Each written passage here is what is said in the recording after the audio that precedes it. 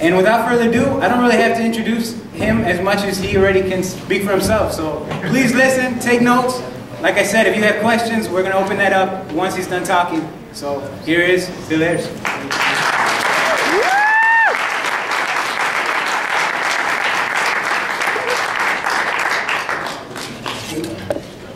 Are you sure this is okay? Is that on? Mic check. No. Mic check. You don't know what to say. Let me try it again. Mic check. Okay, I'm going to teach you something. In the Occupy Wall Street, one of the great innovations they have is a thing called the human microphone. Have you been down to the Occupy Chicago or the Occupy? Occupy Rockford! I've been occupying Milwaukee, Chicago, Detroit, and New York. So they have this thing called the human microphone, and that's because they're not allowed to hire up. So what they've developed is this great thing called which is very participatory, very democratic. And what they do is they start by saying mic check, and then everybody says mic check.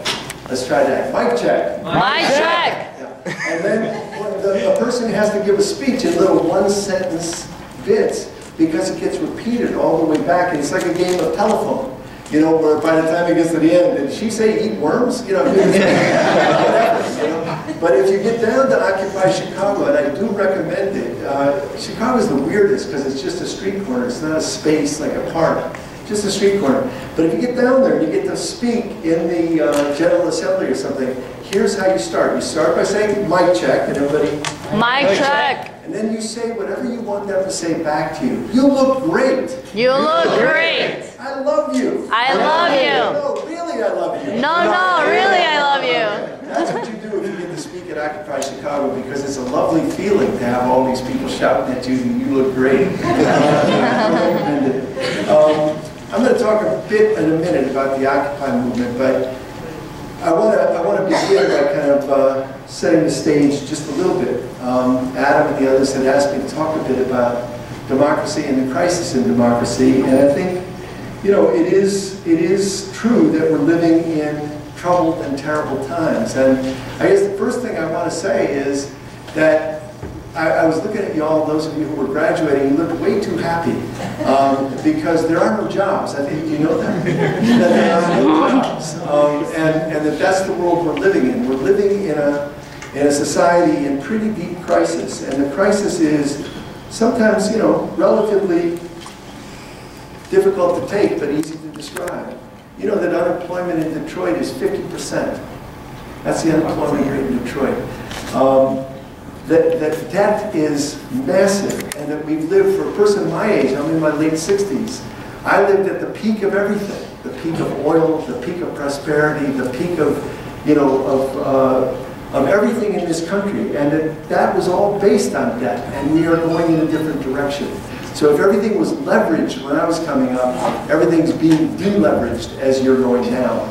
So we have to look squarely at the world that we're inheriting. We are, all of us, people of this generation, and we should look very uneasily at the world we're inheriting. Foreclosures, poverty rates. Poverty rates among the elderly, and I am among the elderly, are going to double in the next 10 years. Double in the next 10 years. Farms are the new meth labs. There's a desolate landscape out there, a hollowed out landscape. And we are witnessing, again, the kind of turning around of a moment of great prosperity and promise. And the political class has no answers. There are no answers that they're offering. So we see these debates, and the debates in the Republican primary are sterile and empty and ridiculous, but the debates among the Democrats and the Republicans are equally difficult and in some ways, you know, meaningless. They don't have an answer to the problem. The average tax cut to the top 1% last April was larger than the average income of the rest of us. That's a frightening thought. And that's why the Occupy Wall Street thing has some things very right. 1%, 99%. That articulates a feeling that is very, very deep in the in the land. So the question we have to kind of grapple with in this landscape, and we can talk about it a lot more, is what is to be done? What are you and I going to do? What are you college graduates going to do next? And I said, you know, it's over, there are no jobs, and I was only partly joking. But we have to make a distinction, for example, between a jobs economy and work. There's a tremendous amount of work that needs to be done.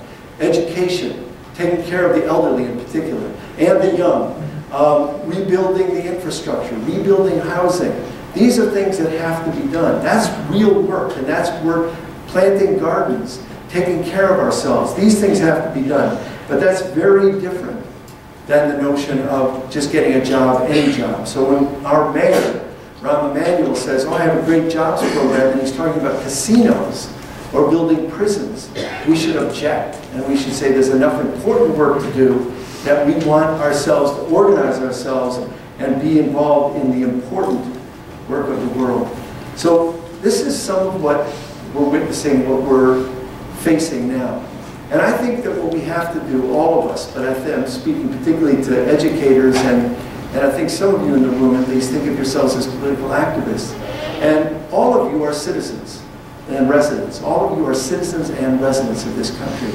And the requirement of being a citizen or a resident or an activist or even a moral person is that you have to be able to describe the world as such, and you have to be able to see, standing next to that world, a possible world.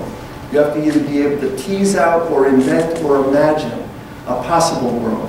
And that's what it means to be a moral person, it seems to me. That you have to see and seek and create alternatives, imagine alternatives. It's not enough to describe the world as is. We have to be able to say something else is possible. And that means resisting the kind of deathless phrase of Margaret Thatcher, who invented the phrase, there is no alternative. This is it. And yet that's a very common feeling. This is it. There is no alternative. And so let's take a quick glance at history. If we had lived 150 years ago, 160 years ago, and let's talk about, let's just identify the white people in the room. If we had lived 160 years ago, would we have been opposed to slavery? You're all opposed to slavery now, right? Yeah. Say it, yes. Yes. I was worried, geez, I either put them to sleep or they're not opposed to slavery. Yes, you are opposed to slavery, of course. We all understand that now. Just like now we all think Nelson Mandela is a hero, right? Not when he was fighting for freedom in jail, but now we understand that he is. So the question is, 160 years ago, would we have had the courage to stand up and say, we're against slavery? And actually, Mark Twain, for one, said, he has a little essay called Free Speech is for the Grave. And what he says is, none of us want to be thought ill of. And that's why we go along. We conform. We just go along with whatever is. And the killer example he uses is slavery. He says many of us are opposed to slavery, but to stand up against it is to stand up against the Bible, your preacher, your parents, your neighbors, your friends, your political party, the Constitution, the law. But you would have done it, right? You and I. Let's give ourselves a break. We'd have been stone cold abolitionists, right? Yes. Right? Okay, let's hope. And you're also for a woman's right to vote, right? Yes. Yes. Yeah. Yes. You're scaring me because I want to make sure I'm in the right space. You're for a woman's right to vote, of course you are.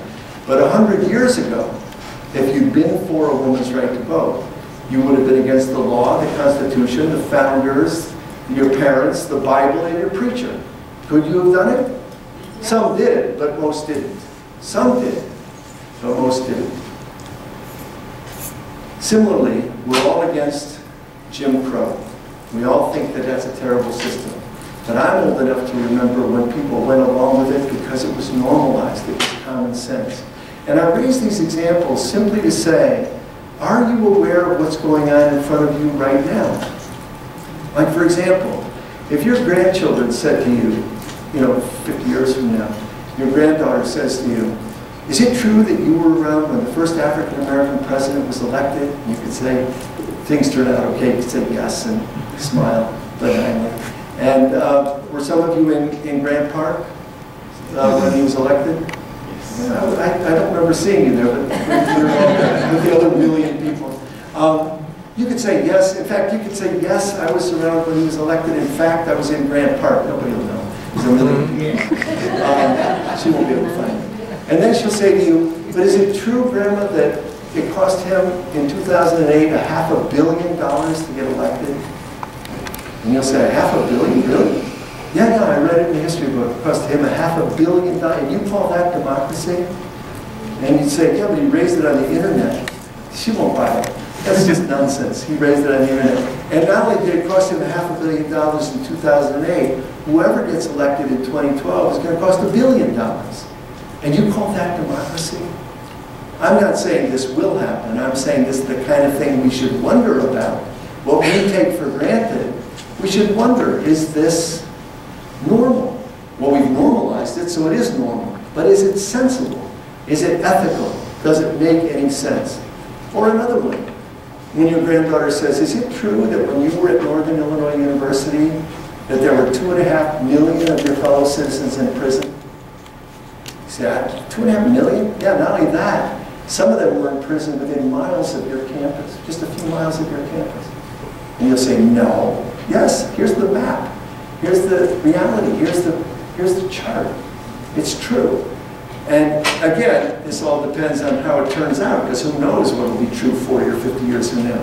2.5 million people in prison, and you took that as normal. Is it true that when you went to Northern Illinois University that your country was the only advanced Western democracy that had the death penalty? Is that true? And that actually killed people? And that you had a credible candidate running for president in the Republican side who said that he had no doubts that when he executed 250 people, he never had a sleepless night, didn't give them a moment's pause? That's normal in our society.